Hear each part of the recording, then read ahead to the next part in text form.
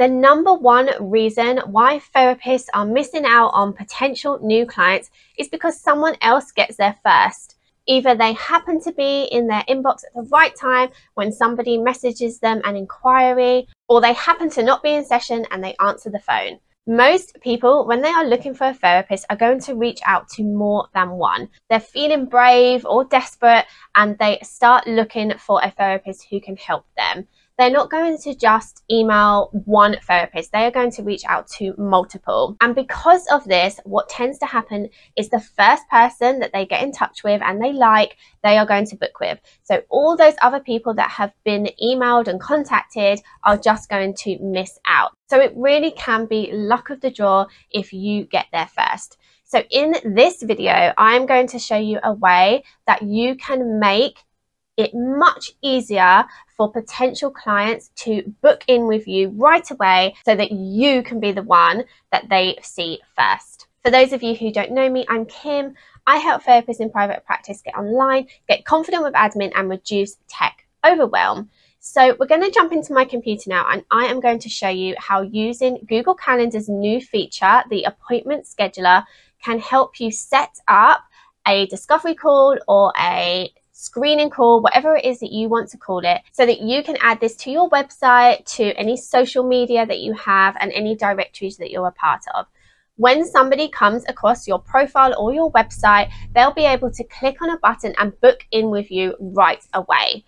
They will be able to book that screening call, that discovery call with you so that they can meet you. Now, if people are able to book in with you straight away, they're going to be less likely to carry on looking for someone else because they already feel like they have something booked in, and they're also going to be less likely to cancel that as well. So even if they do contact other therapists and other therapists come back to them asking them questions or trying to send them details about booking a discovery call with them, they are going to know that they have that booking scheduled in with you and confirmed, and they're going to be less likely to go ahead with that other therapist. So it's going to put you in a much better position to secure that new inquiry. I'm going to be talking in the video about using a paid Google Workspace account. So if you want to know how to set one of those up, I'm going to leave a link in the description to be able to set one up and also to be able to get a domain so that you can have a professional email address, which would be kim@simmonscounselling rather than simmonscounselling@gmail.com. So I'm going to leave all the links in the description below, so make sure to check that out once you've watched the video. So let's jump straight in. Okay, so the first thing I want to show you is the difference between using this feature on an @gmail.com account versus a paid for professional @simmonscounselling.com account. So the important things to know about the calendar appointment scheduling is that you can only have one type of appointment set up. Now, if you're just going to use this for discovery calls, then that's fine.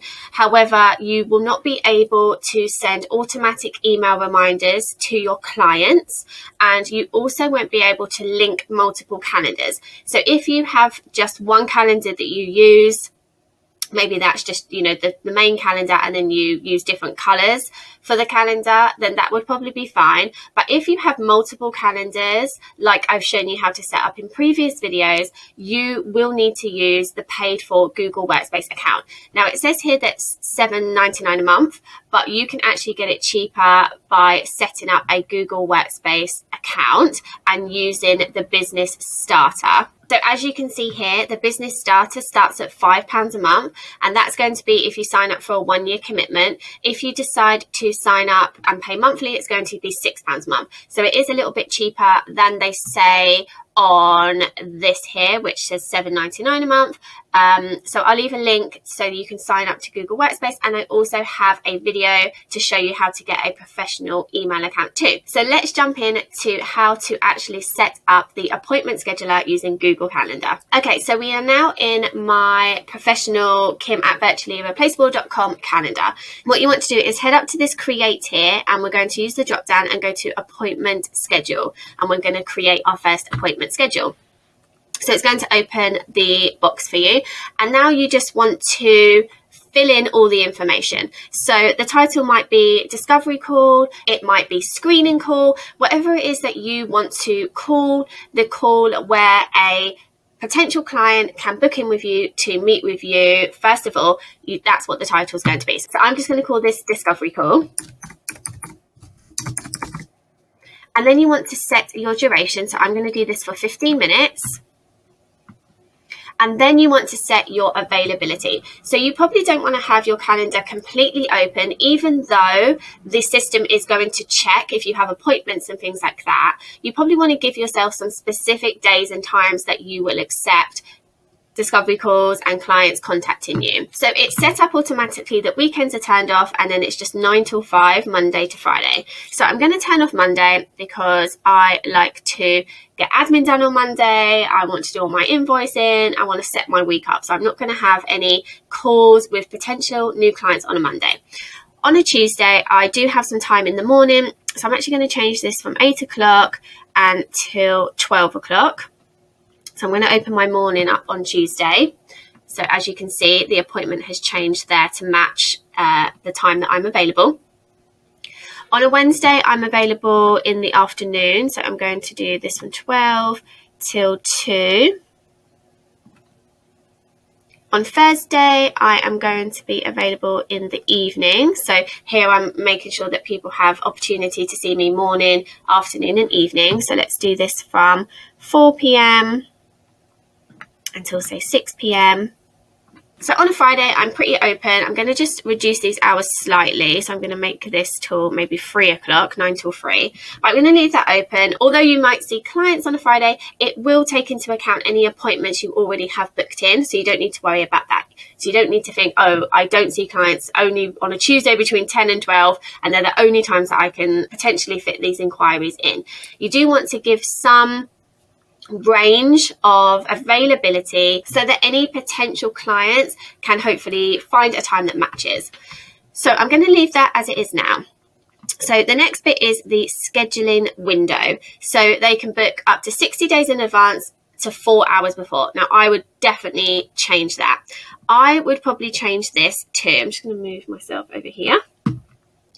I would probably change this to the maximum time in advance. I would probably change that to 14 days, because what's going to happen is if somebody is looking for a therapist, they're not going to wait 60 days to book in to see somebody. So I would definitely reduce this to 14 days so that they can just see your availability over the next couple of weeks to see if they can book in with you. Now, if you decide to take a couple of weeks holiday or something like that, you can definitely extend that so that they can see you do have availability later on. But I would definitely try and keep it to 14 days, possibly even 7, but that's up to you. And then the minimum time, I'm definitely going to change this to 24 hours. I don't want to be surprised about somebody that I am going to see, especially when it's a brand new person. So I'm going to change that to 24 hours because then I can see at the end of the day, okay, what's coming up tomorrow, and I'm going to know exactly who's going to be booked in. I'm not going to get any surprises, you know, at lunchtime the next day. With adjusted availability, this is going to be if you are having a holiday. So for example, let's say you are having a week off in September, so the 3rd, you're unavailable. And then you can add on more there. So we can say I'm also unavailable on the 4th, I'm unavailable on the 5th. So let's just take that for now. And you can also change it to say you're unavailable all day. So you can change, you can make it times. So you can say, okay, on the 5th of September, I am available, but my times are changing. Or you can say I'm just unavailable all day. So you can add things in like that as well. And obviously you can edit this at any time, and I'll show you that later, so that if you decide you're having a holiday, you know, in December for Christmas or something, you can then add that in when you decide what holiday you're going to take. Now here is if you want some buffer time, and I would suggest having this. So basically what this is going to do is make sure it adds on time between appointment slots. You want to have at least 10 or 15 minutes between each of your appointments so that you're not seeing people back to back and you have time to switch between who it is that you're seeing. So I would definitely tick this on, and I would probably put 15 minutes. in each one. So now it's not going to say that every single time is available. It's going to give you that buffer time in between so that people can't, you know, consistently book with you. And you can also limit how many booked appointments the system will accept in a single day. So you might not want to see, you know, 12 potential new clients, and this probably isn't going to happen in your line of work, but I would probably limit that and maybe say 2 or 3. You'll see, you know, a maximum of 3 new people a day. So I'm going to change that to 2. It's not going to change this, but what's going to happen is when somebody books an appointment, if 2 appointments are booked on that day will just be blocked out, and so nobody will be able to book anymore. Okay, the next bit is the calendars to check for availability. And this is what I was talking about right at the beginning, where I said it's only going to check one calendar. I have multiple calendars and I need to be able to use them all, and I need the system to be able to check all of those calendars to let me know if I'm actually available. I don't want to have something booked in personally, which coincides with one of these times, and somebody can book in to see me whilst I'm getting my hair done or something like that. So automatically, it's always going to check against your primary calendar, which is the calendar that is automatically given to you when you get a Google Calendar. But you may have created new calendars, and you also may have subscribed to additional calendars. And it's really great that it also will check against them too. So these are the ones I've set up, like the psychotherapy sessions. But then I also have calendars that I've subscribed to. So for example, with this one here, I have like a bi-weekly coaching call, which is here. So what I can do is I can see now that that is going to be there every 2 weeks. So now instead of there being 4 sessions available, so 4 discovery call times available, there's now only 2, which is great. And you can decide whether they're on or off. You can also decide on the color of the appointment. So my primary calendar is purple. So all of my client sessions, for example, if I was a therapist in private practice, would be purple. But I would probably want these ones in a different color so they really stand out to me and I can see this is going to be a new client. This is a screening call or a discovery call. So I would add, you know, kind of like a reddy color so that it really stands out to me that I have a potential new client. So then you go to next. Okay, so here is where you can put some more information on your booking page that people will see. So here you can add your photo and name. So this is going to be whatever you have in your Google account. So in the admin console, in the back end of your Google Workspace, this is where you'd add this information. So it's going to bring that through. So you can't add anything here, but if you go to manage Google account, photo and name, it's going to open your Google admin console and here you can make the changes. The next thing is the location. So you'd need to select where you are going to meet. Now, the downside about this is you can't sync it with Zoom. So you can either do a Google Meet video conference and that will create a link for them. You'll get the link, they'll get the link, and you can meet online as normal.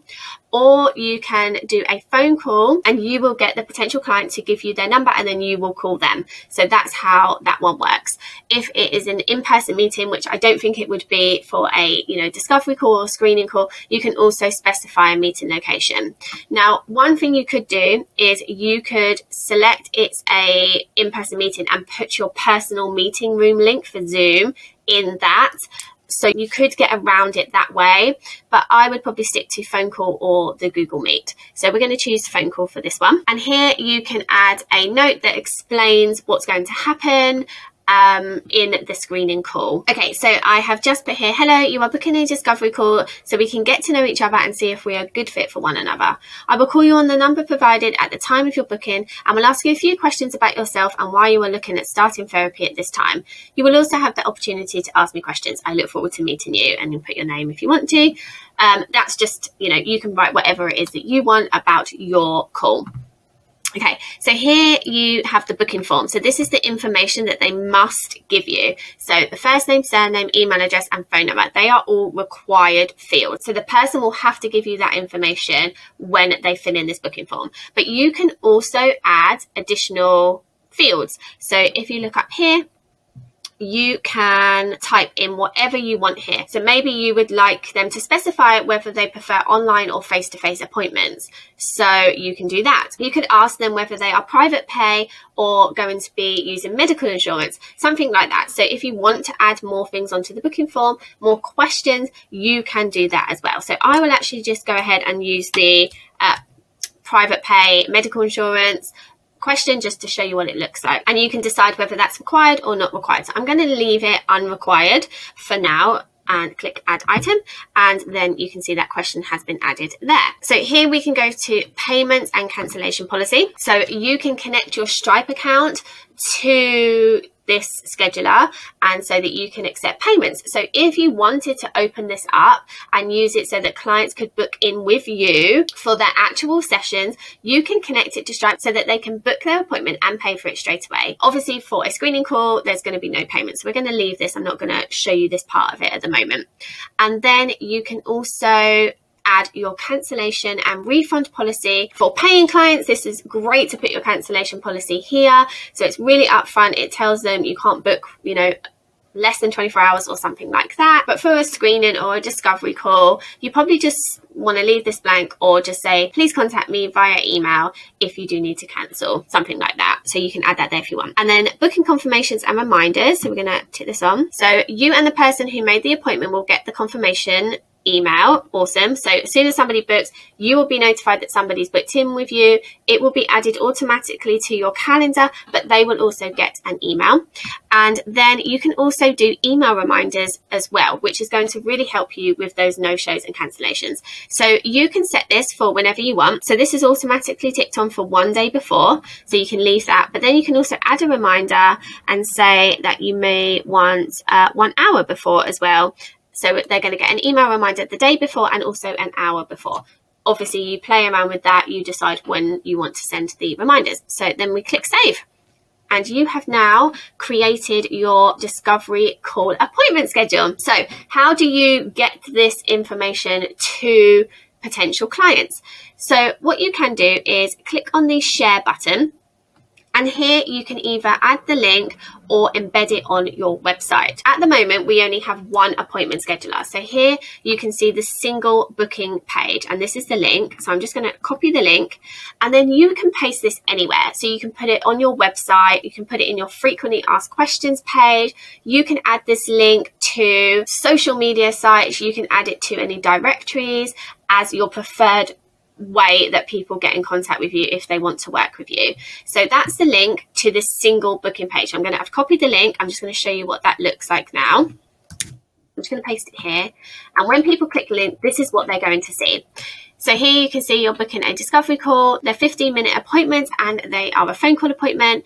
Click here on the show more and you can see the information that I've written about what this is. Here you can see all of the appointments that are available. As you can see, although they are 15-minute appointments, we've got half an hour time blocks. So if someone books at 4, then somebody else wouldn't be able to book until 4:30, for example. You can also see that only these 2 weeks have the blue circles because somebody can only book up to 2 weeks in advance. So if somebody wanted to book in the beginning of September, for example, there's no options available yet. So you might want to have a play around with that and see what works best for you and your clients. But that's how it's going to look like on the booking form for a client. So let's go ahead and book an appointment. So today is the 22nd. So we can't book any appointments for today because the minimum amount of time is 24 hours. So let's book an appointment for Thursday at 4 p.m. So I'm just going to click on this appointment. It's already filled in some of my information because Google knows me. So I'm now going to add in my phone number, and then we've got the question, will you be funding privately or using medical insurance? And this is an optional question, so you can either fill this in or not fill this in. I'm just going to put private. So now I have filled in my form and I'm going to book that appointment. Okay, it tells them that I'm going to call them on this number, and then I'm going to click close. So I've got an email to tell me that somebody has booked with me, and this is the information here. And then if I head over to my email that I gave as my personal email, it also has the exact same thing. So it gives me the information here of the booking that I have made, and I can add this to my calendar and things like that. So this is the email that I will get. Now at 4 p.m. on the 23rd, I'll also get a reminder. And at 3 p.m. on the 24th, I will get my second reminder. So, and they will look very similar to this. If we head back to the calendar, you can see that Kimberly Simmons has now booked an appointment, and you can see the appointment there. If you want to edit the appointment scheduler or find the link or anything like that, if you just click anywhere here, so anywhere on these little icons, you can edit here. So it's going to open this box up again, so you can make any edits you want. If you wanted to adjust the availability or change the way that you're doing the bookings, maybe you want to change them to Google Meet or something like that, you can make any changes there. Or what you can do is you can click on share, so you can get the link for this booking page, or you can get the website embed code here. So you can decide whether you have a button with a pop-up, so you click on the button and then it's going to open your booking page, or whether you want to embed the booking page directly onto your website, so that you could say book a discovery call with me, and then they can literally click in your website on the day and time that they want and follow the same procedure that they had on that booking page. So they are the two ways that you can add it to your website. And if you just want to add it to all the social links and things like that, you can just copy this page here. I really hope you found that video tutorial useful, so you can set up your own discovery or screening call scheduler, so that potential clients can book in with you without any fuss, any hassle, and any stress. If you did find this video useful, I'd love you to give it a thumbs up, and don't forget to subscribe to my channel if you are finding my videos useful at all. Again, don't forget to check out the links in the description so you can get your own professional Google Workspace and email address. I really appreciate you being here. Thanks so much for watching.